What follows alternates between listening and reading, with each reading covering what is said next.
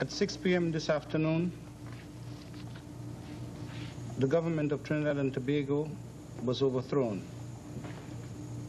The Prime Minister and members of the cabinet are under arrest. We are asking everybody to remain calm. The revolutionary forces are commanded to control the streets. Good evening, everyone. 32 years ago, those were the images flashed across our screens. On TTT, the only channel, the only TV station in the Republic of Trinidad and Tobago at the time. Today, 27 July 2022, we observe 32 years since that dreaded day. It is not a time to celebrate, but it's a time to reflect. A day like today forces us to question where were we, where we were, where we are, and as a nation, where are we going? Tonight, I speak to the man at the center of the insurrection at the time at 6 p.m. when, on his feet, the parliament was breached and the gunmen stormed into the parliament chamber.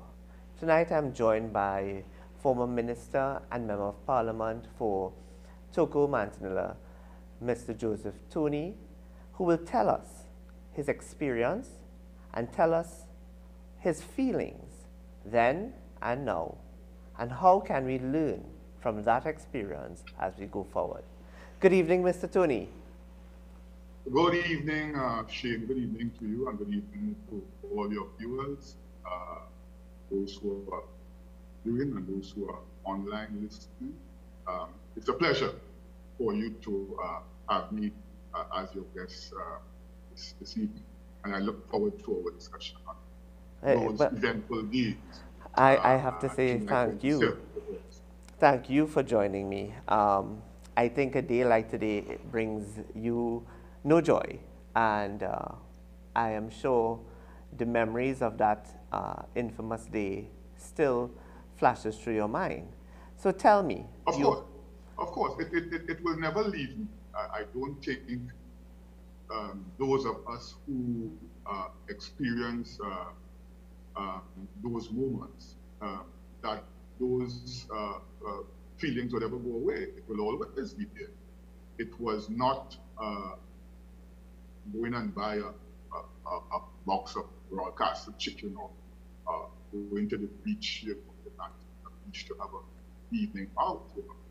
It was a most traumatic experience for me and for the people who I've spoken to, who were involved and who were held hostage, or even not hostages, but people who were on the outside. It was a very frightening and horrible experience to undergo. So tell me, let's dive straight into it. You're on your feet. You're making your contribution in the parliament, and the Dr. Anselm St. George, the Member of Parliament for San Fernando West, is in the chair as the Deputy Speaker. He is. Tell me what happens next. Well, as I said, I was on my feet. I think we had the PNM, we had them with their backs against the wall because we were debating the proceeds that the government received from the corruption of the Tesoro, the sale of Tesoro share. We had just recovered a good judgment from the courts in Texas, sizable sum of money. And we were lambasting the PNM on all their corrupt ways, which of course haven't really changed. And we were debating, and I heard these. Well, I mean, you have the episode of the "Who is your leader" thing, but the "Who is your leader" thing really had nothing to do with the need or anything of the sort. I was just given some pecan to my friends opposite, Mr. Sudama, I think Mr. Ramnath, Mr. Humphrey, because at that time they had been in the throes of forming the UNC, and they were quarreling all over Trinidad and Tobago about who should be the leader of the UNC. And I asked him then, well, who's your leader? That is how it came about. It had nothing to do with him with me. So yes, I was talking. We were really laying it on to the piano. And I heard these chaps running in. Sounded to me like some vagrant on the outside, you know, pulling a pan, because before I came into Parliament, I saw a vagrant pulling looked like to me like a tin cup. And he was making a lot of noise pulling the tin cup. And I thought it was him. And then I saw these military people dressed in military garb. And I said, my God, this is a military takeover. I thought that the army had taken over, the army had come to take over the country, and they would take over the parliament. And then I heard the Islamic chants, Allahu Akbar, God is great, Allahu Akbar. I said, my God, this is the most elite, you know. And well, of course, you know, I sought cover. I think everybody has seen that I was seeking cover, trying to protect myself from the bullets. And I always say that I have to thank God, thank the Almighty, that I left the Parliament on August the 1st without a scratch. And that has to be divine intervention, because you know I'm a tall man. I am over 6 feet.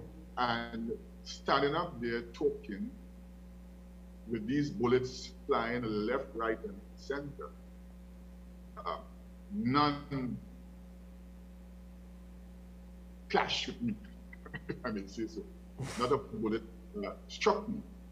For example, like we had the unfortunate experience of Mr. Leonie Dean. He was sitting and he got shot in his ankle. And because he was diabetic and didn't get medical attention on time, unfortunately he died some days afterwards. So there I was, a tall man talking, and all these bullets, they're shooting up the parliament, because of course that's the modus of these terrorists. They shoot it up and they scare you, and then they calm you down. So that's what they did. They shut up the place. They made sure that everybody was cowering in fear, and then they announced that they are in control. So that was about the first, I would say, 15, 20 minutes of the Friday evening.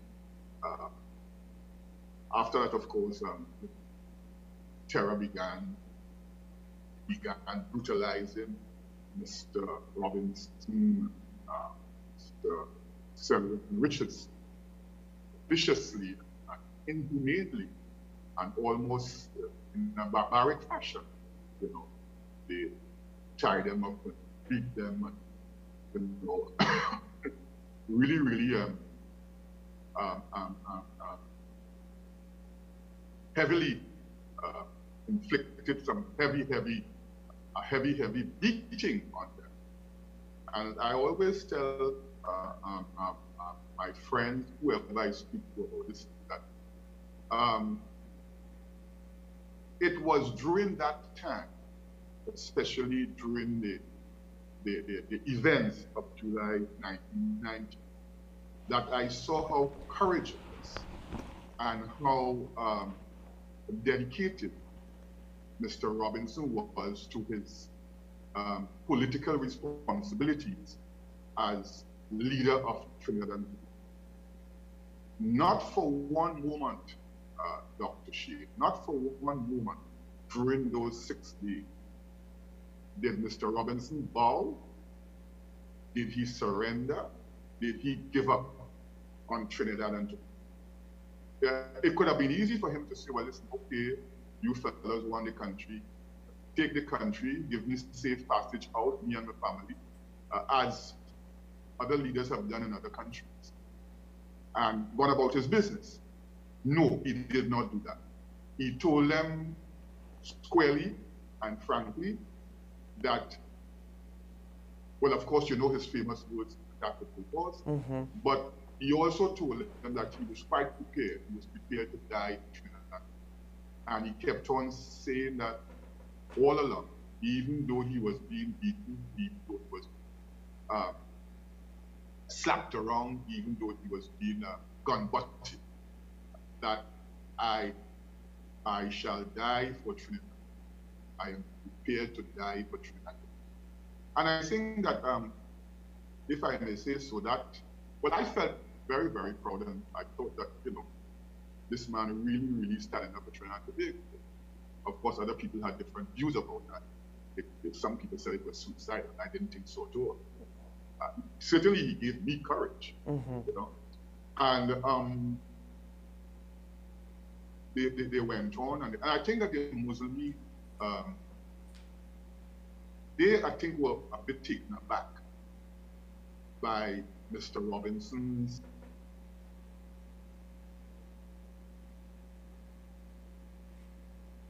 I think you might have gone, you might have put yourself on mute. Yeah. How they really thought that he would just surrender. And he didn't. He didn't surrender. And I think that Trinidad and Tobago owes him a huge debt of gratitude. I know that politically afterwards he did certain things that didn't sit well with many folks. But I think that during those moments, he really, really batted well for Trinidad and Tobago. And I commend him for it. I agree with you. It inspired me a lot. I fully agree. It made me feel that I have a leader who is standing in front, who is leading from in front, who is showing the way, and who is telling us, all of us, don't surrender. All right, let's take a break on that note, and we come back, and then we will discuss what happened in the days that followed within the chamber. We take a break, and we will be right back. Hello, this is Dr. Shane Mohammed, geopolitical scientist and lecturer. I invite you to join me for a new exciting show on IETV, 8 p.m. on Wednesdays. The Real Politique is not an ordinary talk show, but one of education, enlightenment, and examination. Here we discuss not just the surface issues, but the factors, shortcomings, and lack of will to change the socio-economic and political realities facing our nation. We ask the hard questions, seek out the difficult answers, whilst at the same time creating a space for dialogue and discussion which all of society can learn, understand, and hopefully respond actively and for the greater good of the Republic. This is the Real Politique.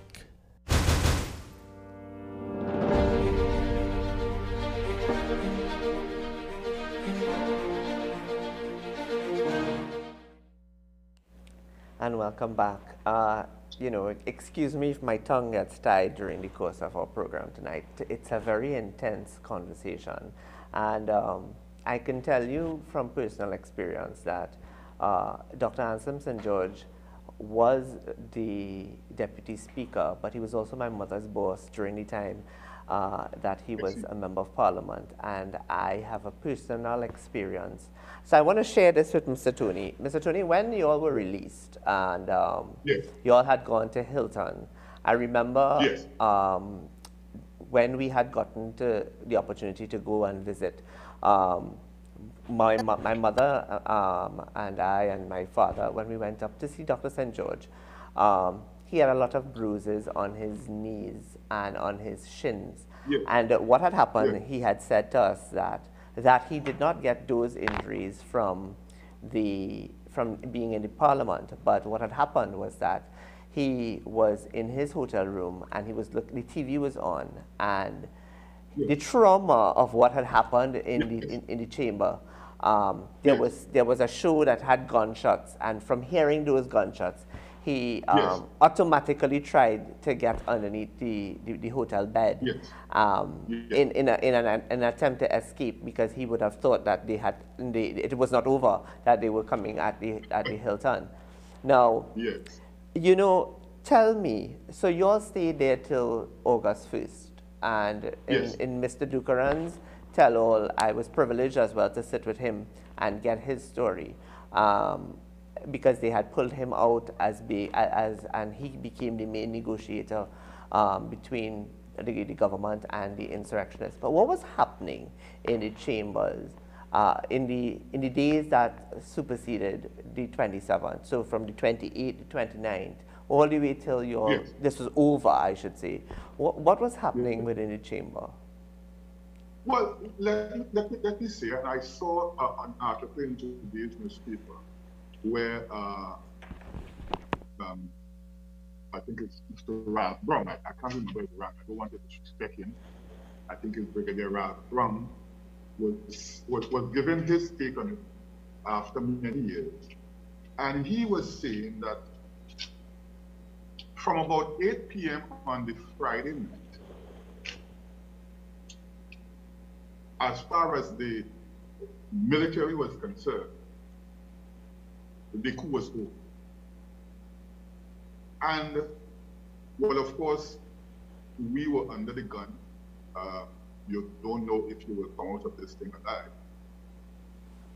And you were very worried, you know, whether you could live the next 5 minutes or the next 10 minutes, or what have you. But I sensed as well that by midnight of the Friday, that's the first day of the coup, that the Muslimin were defeated. They were cornered. There was nowhere for them to go. And I think we have to give kudos to the military strategists, whether they be the police or defense forces, who were able to lock them into the Red House and lock them into TTT without any access to the outside world, and really get them to a position where they too wanted to go. So that I think, you know, by midnight on the Friday night, even though, you know, there was sporadic gunfire at the Red House, well, at where it was, sometimes the shooting would be so rapid and fierce, you would think that they were going to blow up the Red House and blow up everybody, you know? Mm-hmm. But when I came back outside, I was told that they were doing that to strike fear into the community at the Red House, to let them know that they had heavier artillery. They had better weaponry and stronger weaponry than they had, and that it was only a matter of time before they would be ultimately defeated. So I got a sense, but then of course the Muslimin would not go away easily, and they struck fear in all of us, mm-hmm. you know, and started talking about the amnesty, getting the documents and so on, and having everybody resign, and they would form a new government, and they would elect Mr. Dukarangi, the Prime Minister, and Abu Bakr wanted to be the Minister of National Security. A lot of nonsense, really. But when a fellow has a gun pointed to your head, or to your crotch, or to your back, or to your neck, and he tells you, well, listen, I want Bakr to be Minister of National Security. What do you tell him? Or you resign. What do you tell him? You know, you comply. Because a man has a gun pointed to your head, and have it pointed to your mouth, pointed to your chest, pointed to all parts of your body. And on top of that, you had these massive, heavy gunfire, mashing up windows, hitting the walls, and so on of the Red House, which really, really would shake up anybody. But you really were in a war zone. During the course of that period as well, you would have heard the explosion of the car driving into the police headquarters, and that particular explosion. You all would have been witness to hearing that as well. Well, that would have been early on. When we were being when we were being put under arrest, shall I say, under manners, as it were, within the first 15 to 20 minutes, we have heard the bombing of the car outside at the police headquarters. So that as well added to the trauma and the fear and the fright that we all would have experienced. And of course, it gave the Muslimin a superior psychological advantage over us, because we really were in the dark. Yeah. We didn't know what when we were just about our business in the parliament. So there was no real, so the communication that was happening between, well, we know that Abu Bakr never entered into the Red House at all, right? It was no, Bilal Abdullah who was leading the charge in the Red House. But yes, Bilal Abdullah, yes. The communication that was happening between the Red House and the TTT, between the insurrectionists, you all were just being given, it was really like a stalemate then for you all inside of there. Yes. It was like a wait and see. It was a stalemate, I would say it was a stalemate. But they were talking, I got the sense, I don't know if it was true or not, that they were talking to one another by telephone. In those days, of course, they had cellular telephones and smartphones and so on that have now. But they were talking to one another by phone. And I think that Bilal Abdullah would be taking instructions from Abu Bakr on what should be done next or what shouldn't be done next. So clearly, they were in communication one with the other. You know, years have passed by, and you all of you all, in fact, who were in the parliament, who stood up for democracy, we've honored Mr. Robertson while he was alive, and I think rightfully so. But you know, there are many of you, including yourself, Mr. Devines, who passed. You all are really unsung heroes that a generation. It is a generation of, and the reason why I chose to do this particular program tonight is because there's a generation of young people in our society who doesn't have an appreciation as to what really happened. I think you're quite correct, because moving around, you know, I go around all over the country. I walk around, I drive around, and there are lots of young people. I think, let us say the age group of probably those who are under 27. Yeah. 27, yeah, who just don't know about these events. You know, people point out, they say, you know, this is the chap who was talking when Abu Bakr stormed the parliament. They say, oh, what happened there? You know, they don't know, you know, and I find that most unnerving, you know, that an event like that, which, if successful, would have rocked our democratic traditions, is so casually dismissed, you know, so casually overlooked. And I agree with you. And I think that is sad, and it is very, very unfortunate. I am not looking to be any hero to get any medal on my chest. But at the same time, I think that there ought to be some sort of recognition of the Mr. Wendell Eversley. I think he's probably walked off probably about 10 or 12 pairs of shoes, walking from Arima to Port of Spain on July 27th every year, trying to see if he can get the authorities to do something about this thing, so that all young people who aspire to be parliamentarians would know and who follow our politics and who are civic-minded in any way would know that this is something that happened.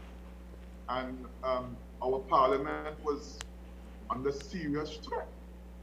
Yeah. It's not happening. And I think that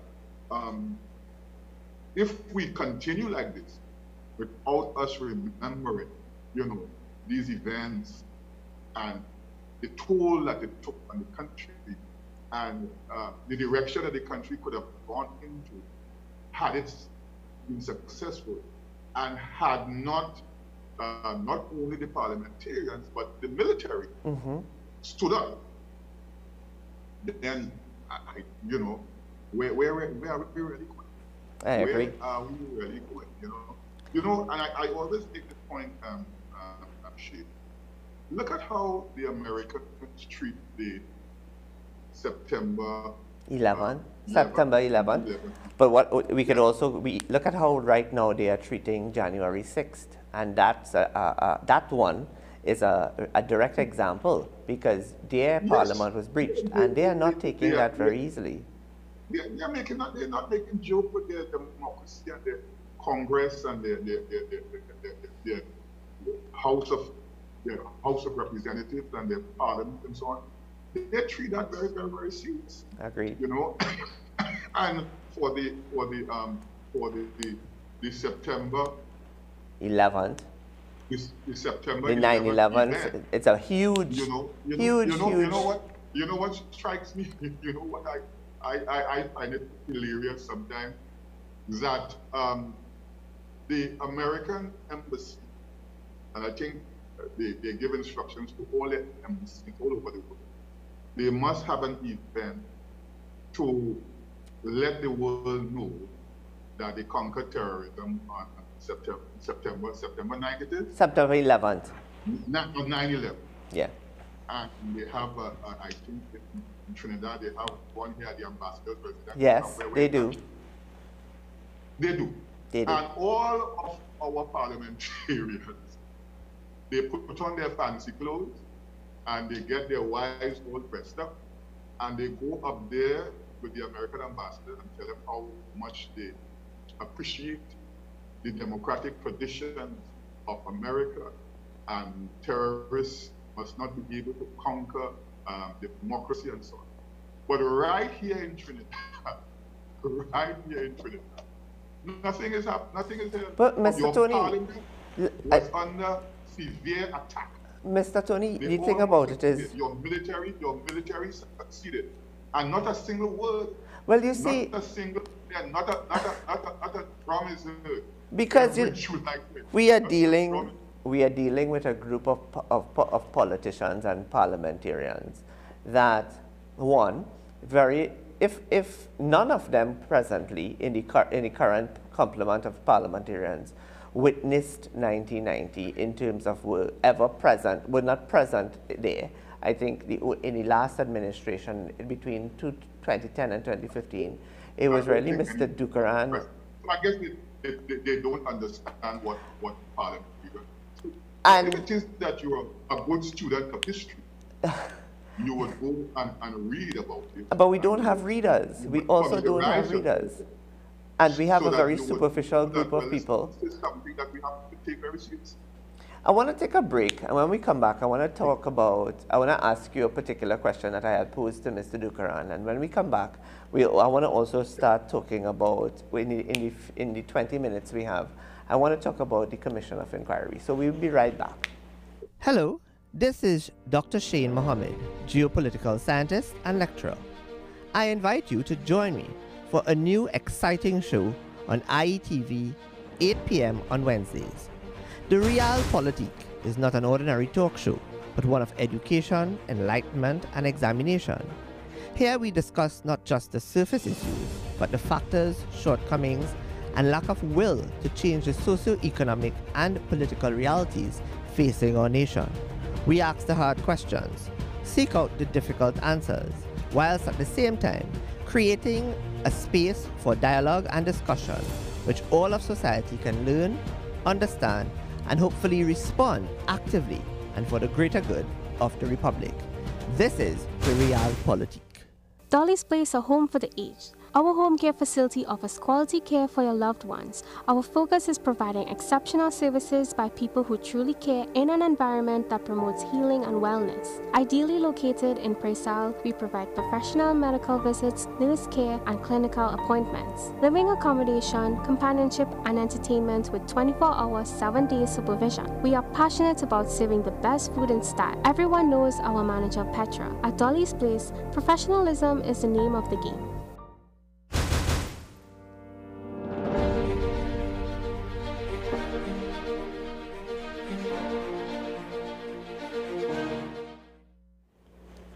And welcome back. We just want to say thank you so much to Dolly's Place for sponsoring our show tonight.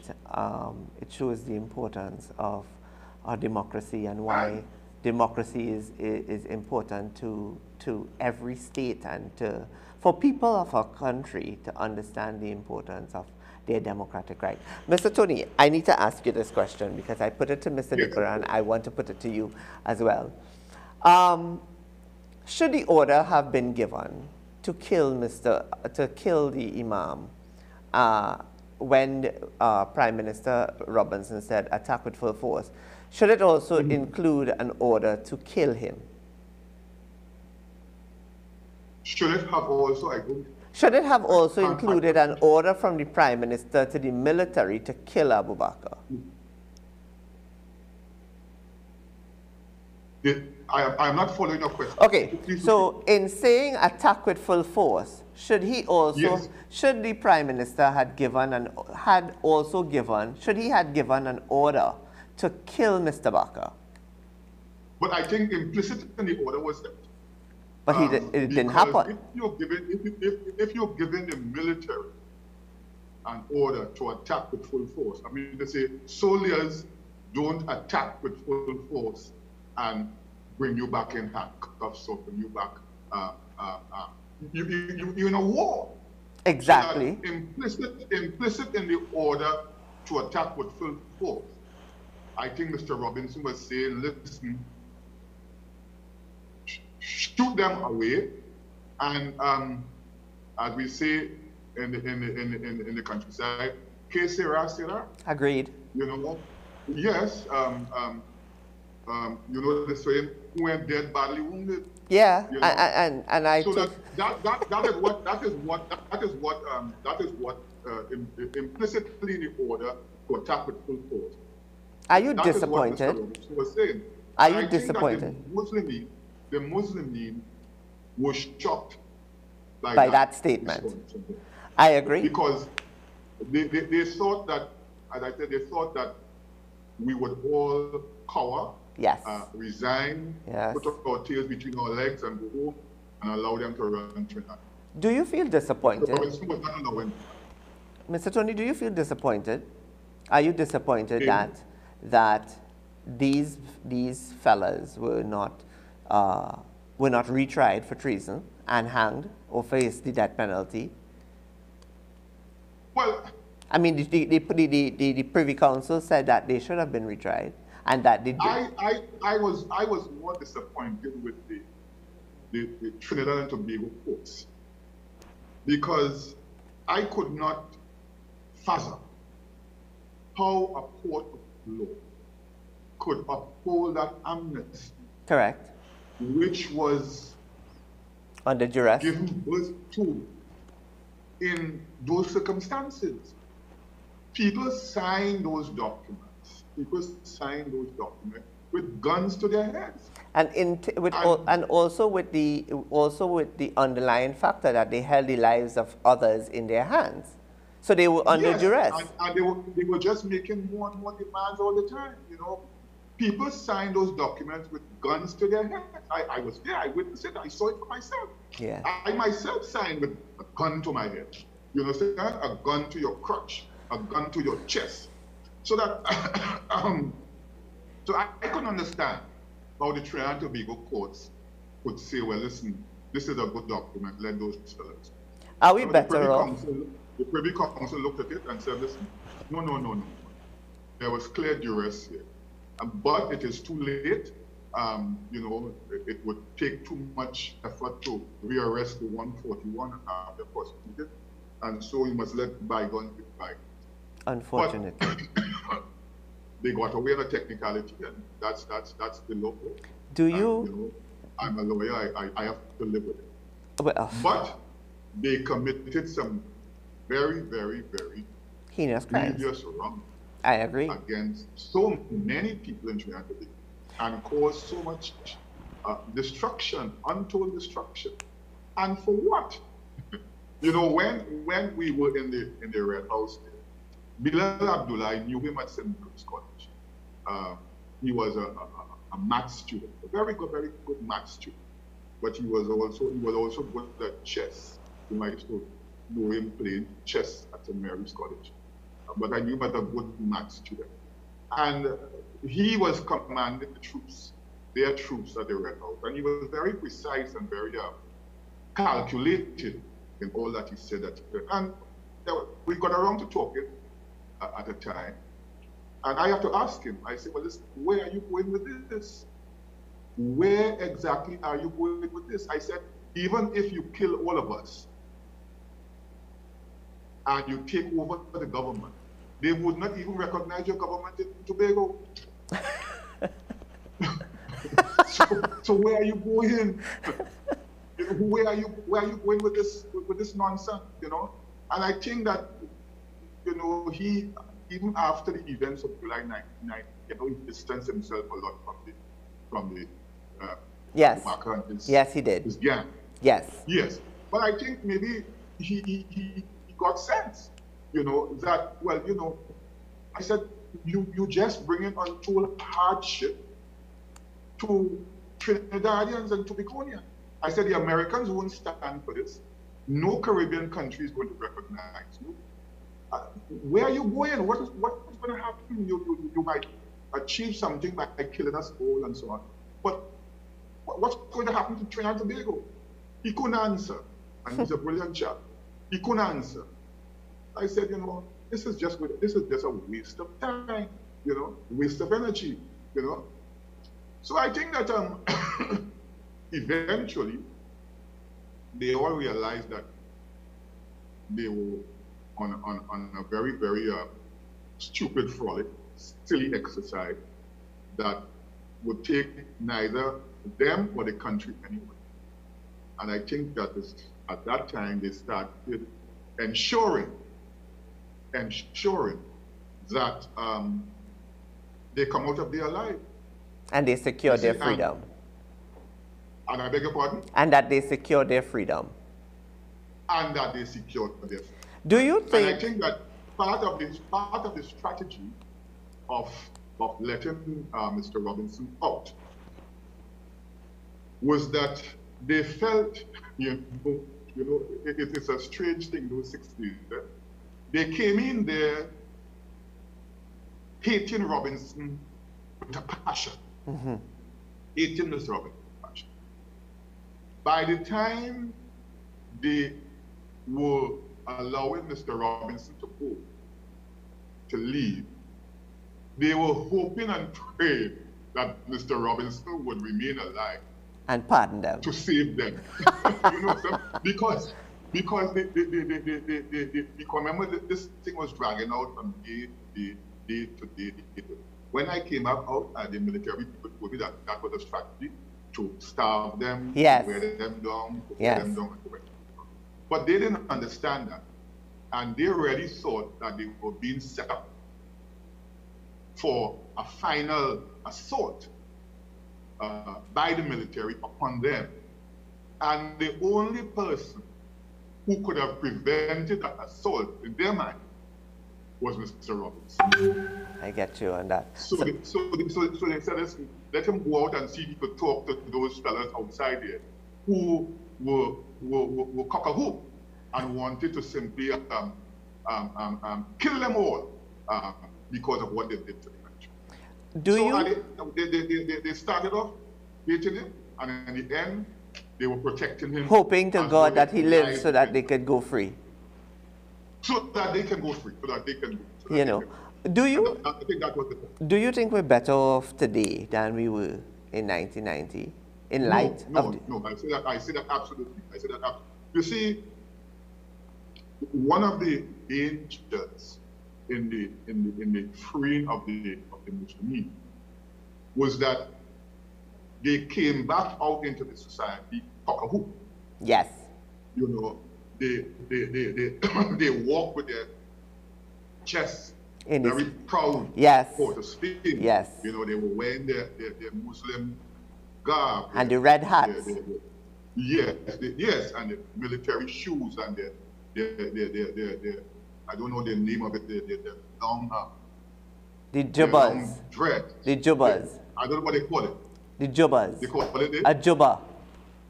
Yes. And the topi, but that's not an ordinary topi, but it's more of a symbolic. The red headdress is more of a symbolic, yes. Unifying so kind of. And remember when they came out, they were couple, and a lot of people saw them as heroes. They bucked the system, and they walked away free. And I think that Abu Bakr in particular thrived on it. Oh yes, he did. He went into a massive recruitment drive, and more and more young people came around him. But I don't know if they came around him because they wanted to be better Muslims, or just needed help, or they needed help, because what you got was that they became bolder, empowered, and yes, and they became more strident in making sure that wherever they went, whatever they did, the authorities would turn a blind eye to. Yes, and the thing about, do you think now that Mr. Bakr has passed, do you think that so did the organization of that kind of military styling of followers? Do you think that has that died with him? I wouldn't say it has died with him. I think there are still those in the Muslimin who would want to revive those days. In 2022? I beg your pardon? Revive those days in 2022 when we are, I mean, if you look at the Commission of Inquiry, yeah, Chapter 12. When I say revive those days when they had all this sway. Well, they don't have sway anymore. Throughout Trinidad and Tobago. But I don't think the military will allow it. I think the military is now wise for them. And we are much more structured.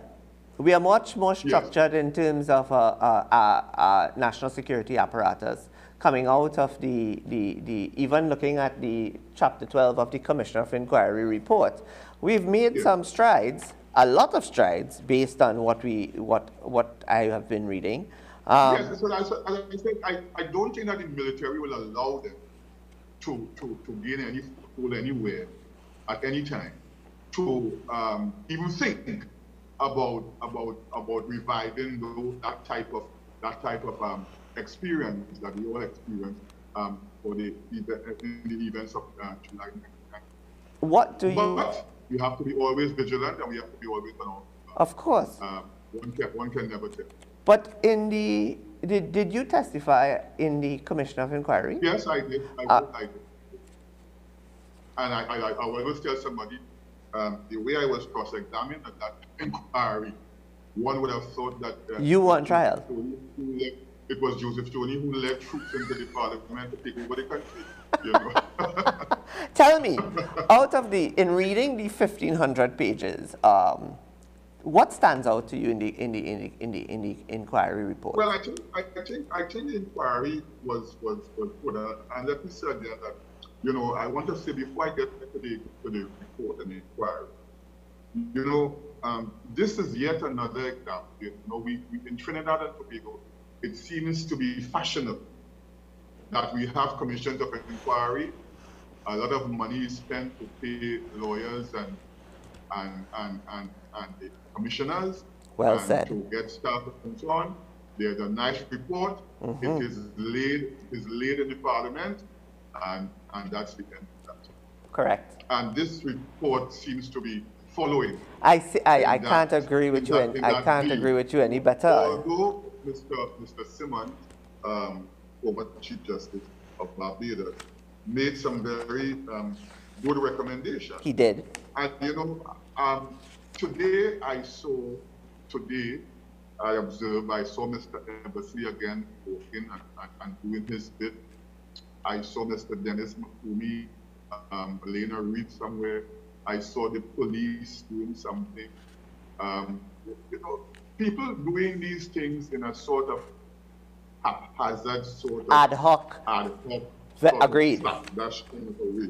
Yes. You know, very uncoordinated. Which is very, very uncoordinated. Very, very. But you see, the point about it, my friend, is that, you know, it is the state. You see, a lot of people feel, well, you know, that NAR thing, man, they take away we cola, they take away we 10%. So let them feel a little bit of pain. The point about it is that they attacked your parliament. They attacked the place which is the seat of our democracy. And the entity to respond is the state. Correct. You know, the state has to get involved in ensuring that this event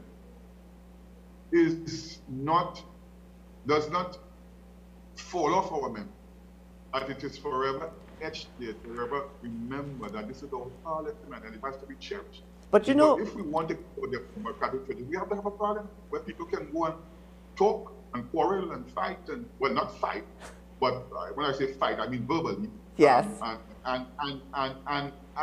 make sure that they come to some agreement about issues. But you know, when you say in a civilized way. When you say the state, that's a very, very important thing. You know, you say, and that's something that a lot of our viewers and maybe a lot of young people may say, well, what does he mean by the state? And the state as opposed to the government. But really and truly, from a political science perspective, the state and the government are two separate entities, and it's the government does not exist without the state. And we are first and foremost a state before we are anything else.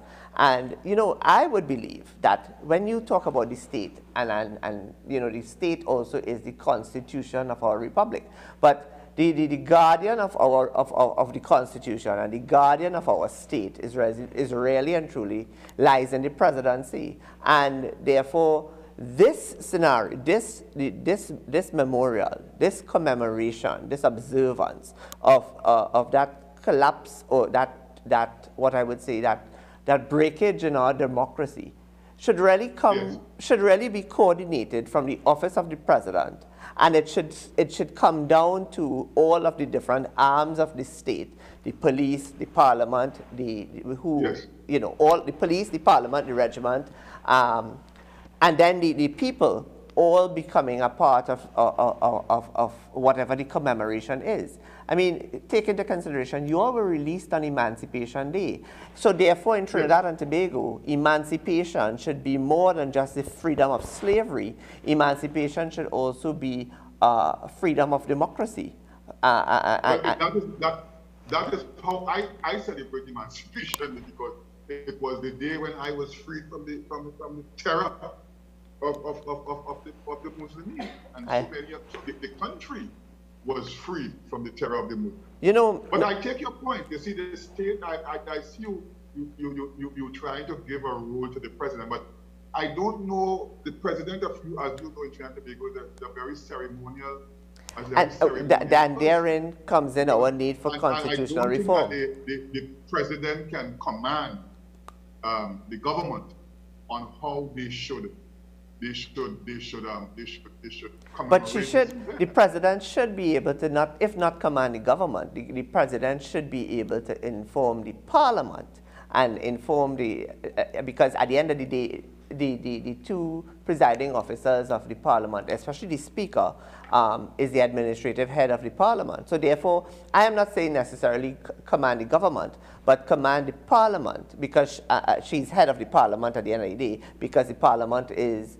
Yeah, but at the end of the day, remember, the people who ultimately call the shots is government. On how the government. Yes? So you know, Mr. Toney, so ultimately the matter rests on the laps of the government.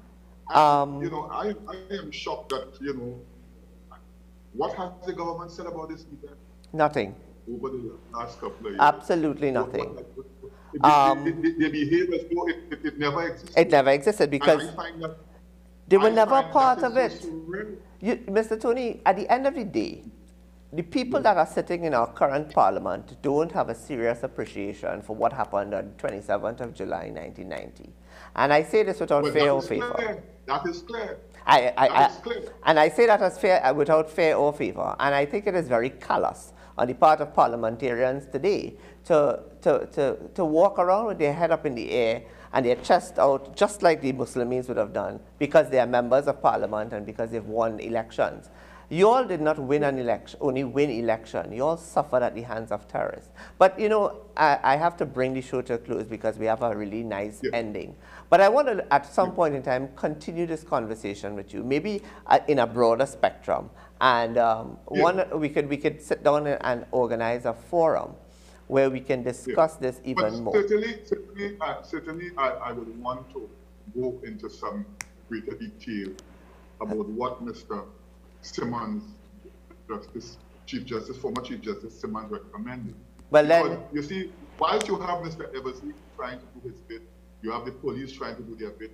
I saw where a former parliamentarian wrote a book. This is a man who sat in the parliament 2015 to 2020. He was a member of the parliament, I think, for that era. He said nothing for 5 years about the events, but he comes in 2022 and he writes a book. Yeah. You know, it doesn't add up. I don't understand. A lot of people are looking for attention, then but you have the police, I think they had some show today at Queen's Road or something of the sort. But this document, we need to discuss this document. This document needs Yes, we need to. We need to. And that document has a good roadmap. Yes. If I may use that word. Well, let us aim for September. A good roadmap on how this matter should be approached. Agreed. So we don't have to reinvent the wheel. Somebody has to sit down and say, this gentleman has made some very good recommendations. Let us implement it. Well, let's discuss putting aside a day in September. We could even look at the observance of Republic Day. And I will reach out to you and we can put together a greater forum and let's dig deeper into this. But I want to say thank you for joining me tonight. We did get a chance to hear your side of things, and we're gonna break ground when we go deeper into this discussion in September. I think we should go into some discussion on the report. That's something that we'll definitely be doing. So I want to say thank you for joining me tonight, and as we close, I close with this closing. You know, we are lucky people. And I think the government has to do more. That is my. Yes. The government is not serious. They have no appreciation for what you all faced, and they probably would never ever in their lifetime have something like that happen to you all. So, go ahead. I leave you with this ending, ladies and gentlemen.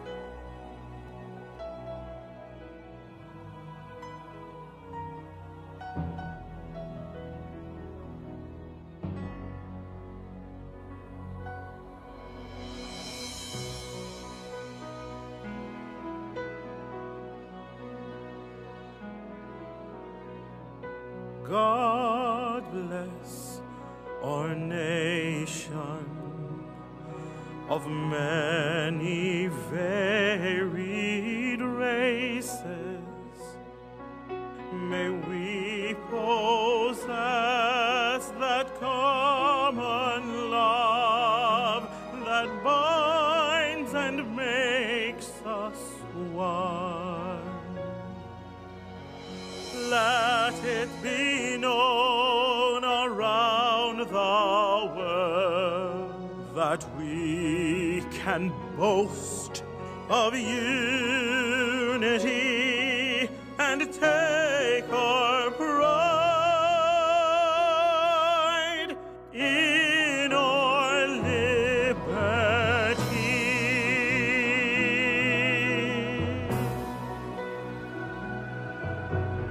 God bless our isle of tropic beauty rare, or flaming Point Sienna and shady Mortal. The warm and sparkling waters that break upon our shores beat out a tune that seems to tell we take our pride in our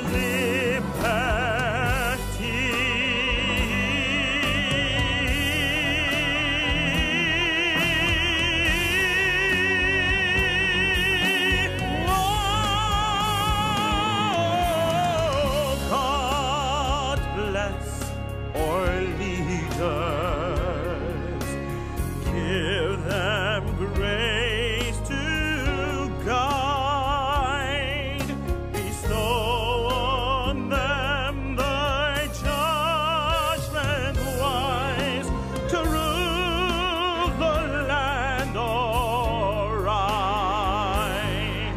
to keep the flag of freedom high.